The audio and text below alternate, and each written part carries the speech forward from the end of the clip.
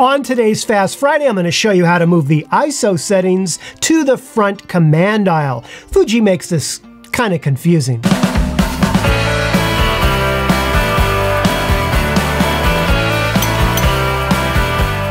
Hi everyone, and welcome to Pal to Tech.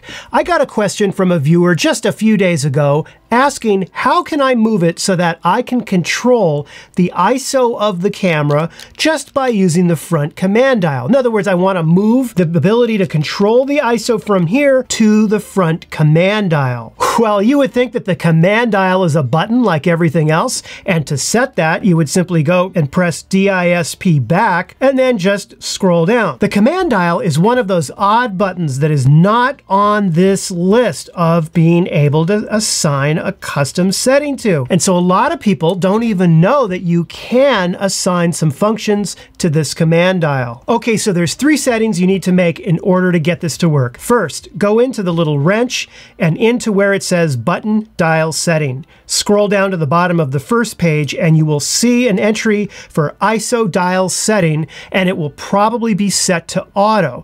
This is the behavior for when you have the ISO button in auto like that, so you have it in auto, then that will enable the camera to allow you to choose one of the three ISO auto settings right here. Okay, so that is the normal behavior of the camera, and I actually made a video that talks all about the automatic ISO settings on the Fujifilm camera. I will have a link to that down below. In the meantime, you actually want to take that out of auto and instead put it in command. Okay, so the second thing you need to do is rotate the ISO dial so that it is in the A position. Lastly, you need to press and hold down the front command dial. Just press it in and hold it down, and you will see this screen appear right here. Scroll down to number 3 where it says ISO and select ISO by pressing menu OK.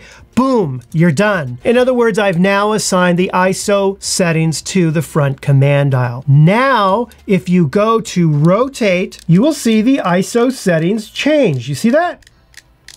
If you want to put it back to how it was, that's real simple. Go back to your menu, drop into here, button dial setting, and put it back to auto. Then at that point, it will function just like it did when the camera was first purchased. I hope that's been helpful for you. I did receive a question from a viewer, and I would like to thank E. Kelly for submitting that question.